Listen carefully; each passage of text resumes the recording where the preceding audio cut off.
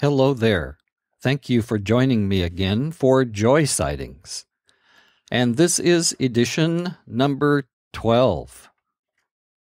Today I'm going to begin the book of Tales of the Kingdom by David and Karen Maines.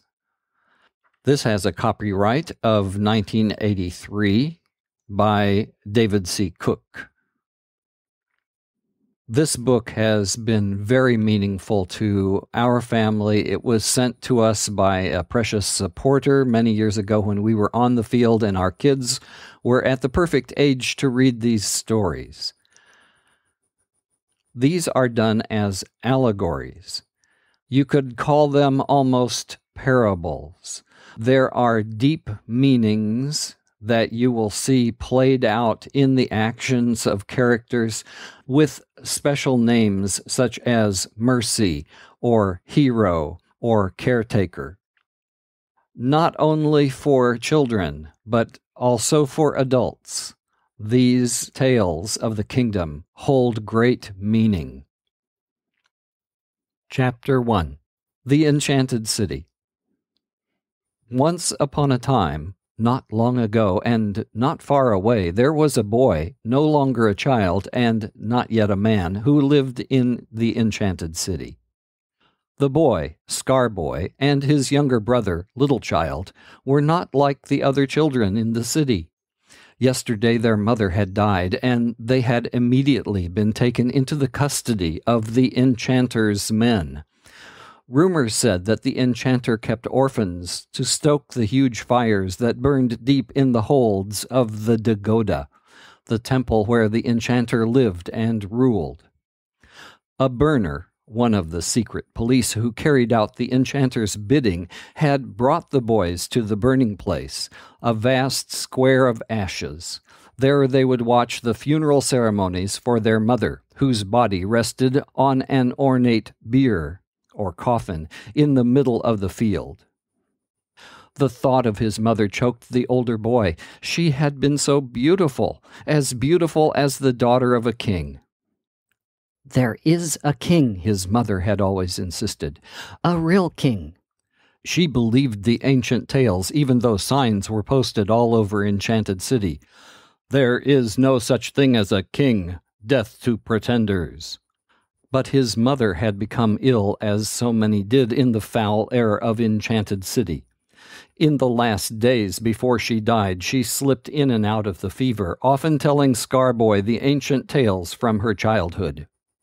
She had said, "Once a great king ruled our city. All the people thought him beautiful and served him willingly, but the enchanter came and deceived the people and put a spell on the city. The king was exiled. Those who would find him must hunt for him in the place where trees grow." Then the death drums interrupted the boy's memories. Papa, papa din. Now he heard the ceremonial bells sewn to the hem of the fire priest's robes. He heard the mourners' chants. Then a swish, an explosion. The funeral flames had been ignited. As the swirling swords of fire leaped toward the sky, a long line of shining cars, low and shadowy and quiet, moved toward the field and parked on the edge of Burning Place. The boy's heart pounded. The enchanter had come to the funeral ceremony. Scarboy watched the tall man step out into the field of ashes. The boy saw the amber hair that curled and caught the light of the blazing fire. A handsome man, most thought, but Scarboy's mother had said that the look in his eyes was cruel. The boy took Little Child's hand and held him close. The enchanter was wearing the robe of fire, a mastery of woven color, red and yellow patterns interwoven with orange and white and blue. Burners, each holding a glowing poker in their hands, climbed from the other cars. Soon the tall, proud man was surrounded by these guards. The enchanter ruled Enchanted City with fire. He loved fire, loved its power. He called it to himself and used it to cast spells. Long ago he had decreed night to be day and day to be night, because he was so jealous of the light of the sun. Now the people of Enchanted City rose from their beds to work and play and eat when the moon, a lesser light, came up. They went to sleep at dawn. Mothers tucked their children beneath the covers and said, "Morning, morning, see you in the night." The enchanter turned and looked across the ash field at the two boys as the death drums beat his personal rhythm. Din, din, din. "Are these the orphans?" he called, pointing at them. A burner nodded. With quick long strides, the tall man covered the field between them. Burners marched behind the enchanter in formation. Each held high a poker, which was now smoldering with hot power. Scarboy covered his cheek with his hand. The enchanter faced the boys. The man's eyes widened, then narrowed. Suddenly, the enchanter reached down and removed Scarboy's hand from his cheek. Then the ruler lifted the boy's chin. "What is that on your face? Why were you not cast out of the city?" The boy squirmed. He wanted to scream for fear. He wanted to kick and run. The man's touch was hot. He struggled to keep calm.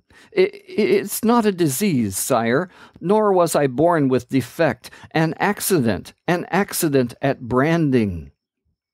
It was the truth.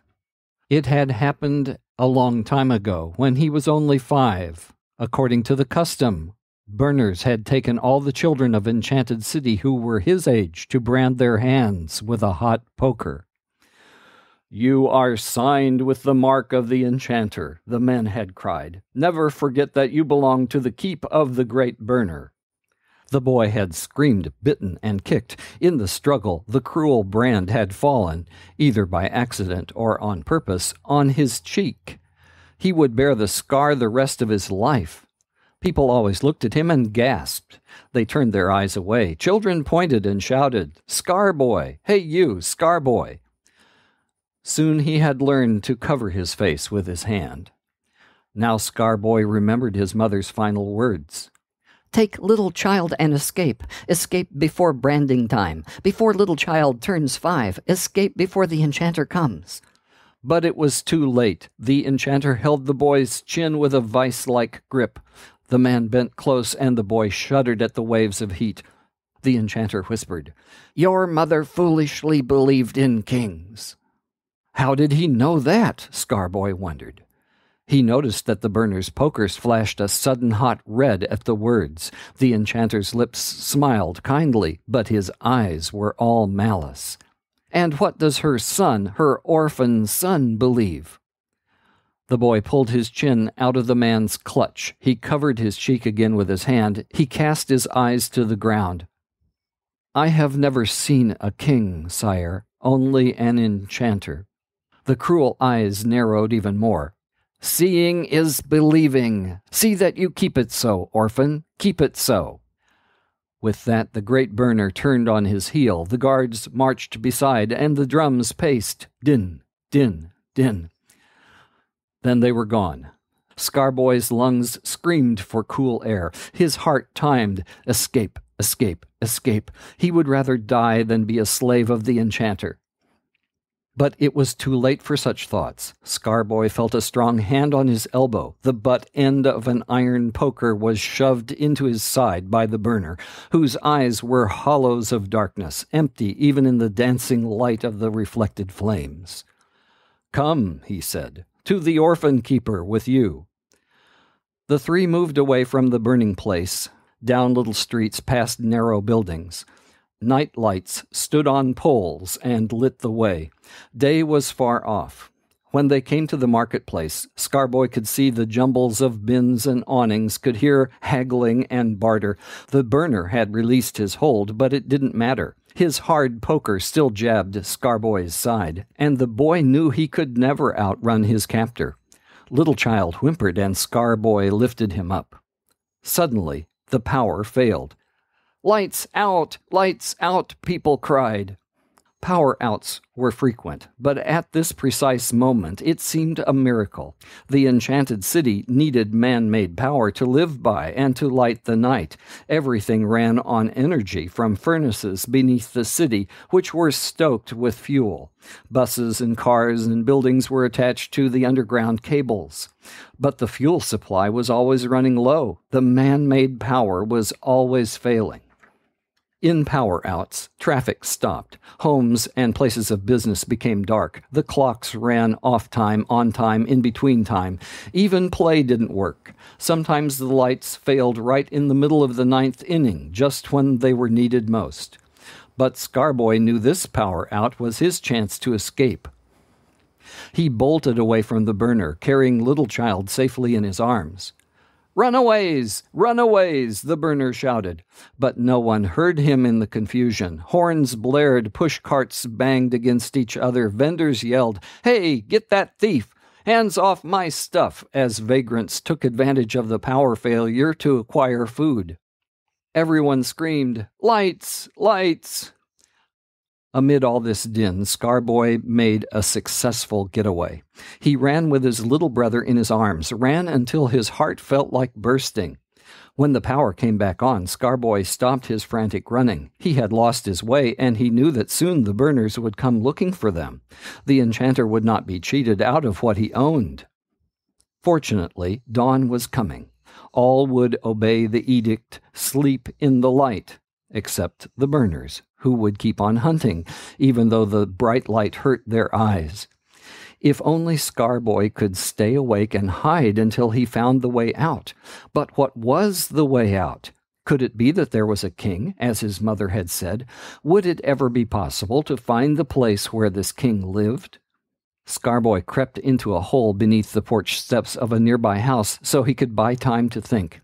His mother had said, "It's not dark in the place where trees grow." But there were no trees in the city because all had been chopped for fuel.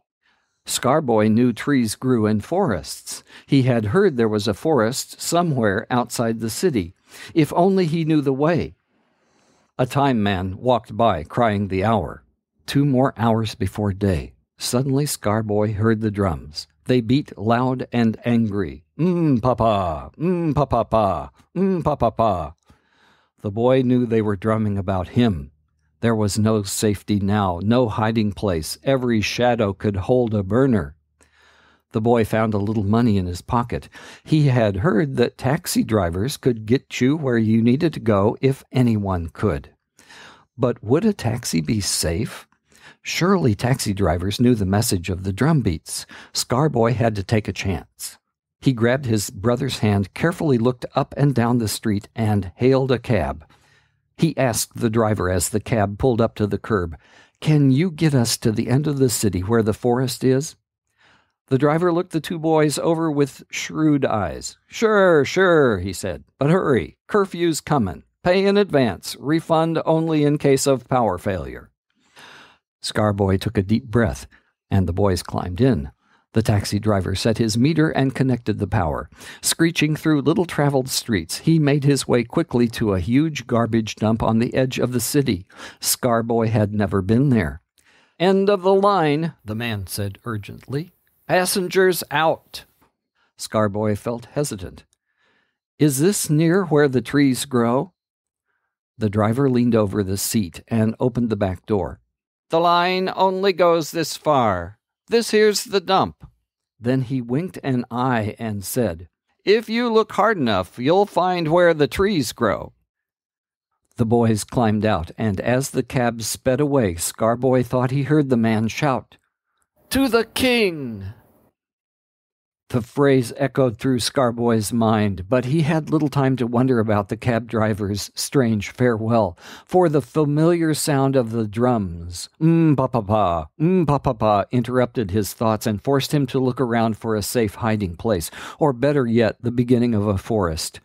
Little Child began to cough and whine. "Hush," Scarboy whispered. The 2 boys sat on the cinder road. A gray line of light split the sky above the world. Little Child fell asleep, but Scarboy waited for day to come. He listened to the distant drums. Something is wrong here, Scarboy thought. Suddenly he realized that the shadows were moving. Scarboy was sure he had seen a distant gray form move toward him. That one there, and that one. The gray in the sky spread. He could see by its light. Over the hills of garbage, men were creeping toward him. Burners, thought Scarboy. Without a word, they crept silently closer, one there, another there. The boy bent and lifted his sleeping brother. His knees were weak with fear. He was surrounded on 3 sides by the advancing menace. He could see them more clearly as the sky began to brighten.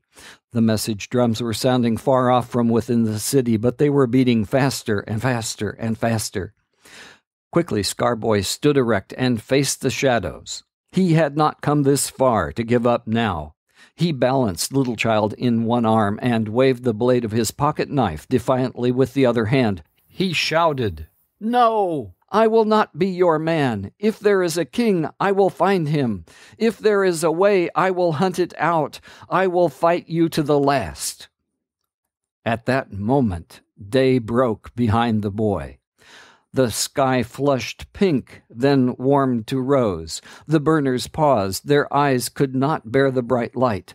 Scarboy heard a strange and musical humming, which seemed to come from the other side of an old gate he had not noticed on the edge of the garbage dump. The burners stopped, shielded their eyes, and looked up at the ever-brightening sun.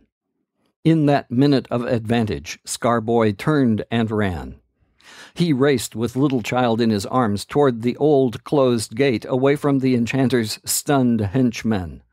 Wild weeds grew around the stone gate posts. The wrought iron latch was rusted. Breathless, the boy stopped and rattled the gate. Just then the sun blazed radiant above them, and the gate began to creak slowly open. Waiting impatiently for entrance, the boy glanced up at the arch. Words were chiseled in the old moss-covered stones. "Welcome, all who hunt." Scarboy squeezed himself and his brother into the ever-widening entrance. He was breathless. Little Child was heavy.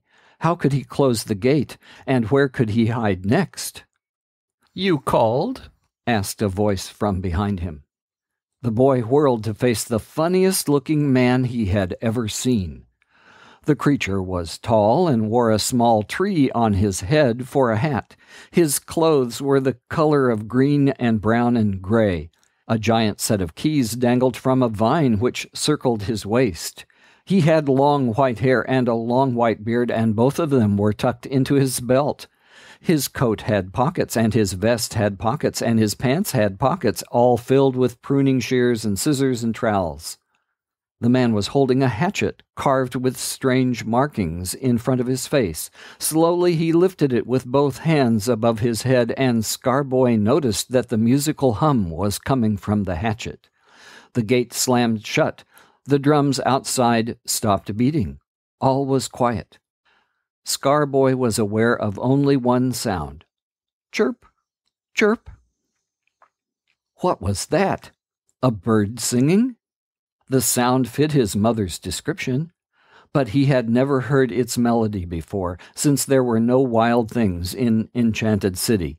He looked down at his brother in his arms. Little Child was as quiet as if he were in a deep coma. "Ha! Welcome, hunter," the strange man said and chuckled. He hung the hatchet on his belt. Every move he made sounded with jingling, tools bumping against still other tools. Are you the king?" Scarboy wondered. "No," the man said, laughing. He walked close and lifted the heavy child from Scarboy's arms. "I'm one of the king's men. I'm caretaker, and you are hero. Welcome to Great Park." "That's not my name," the boy protested. His empty hand moved by habit to cover his scar. The man chuckled again. "That's more your name than you know."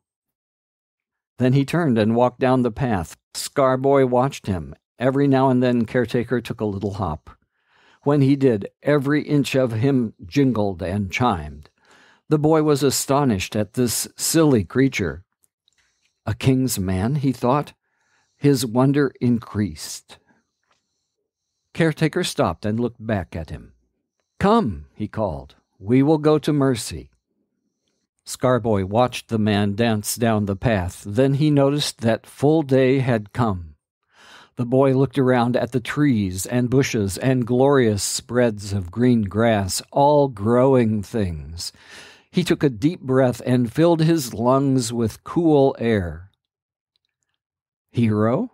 He would wait and see if such a name were his. A king's man? But where then was the king? He would keep watch for a king. After all, seeing is believing, as the enchanter had said. One thing he did know. His mother had been right. It was not dark in this place where trees grew. There was hardly any darkness at all. The boy hurried to follow after Caretaker, feeling in his heart as though he had discovered something he had been hunting after all of his life. And so the boy escaped from the perilous enchanted city because he was a hunter at heart, and hunters always find more than they know.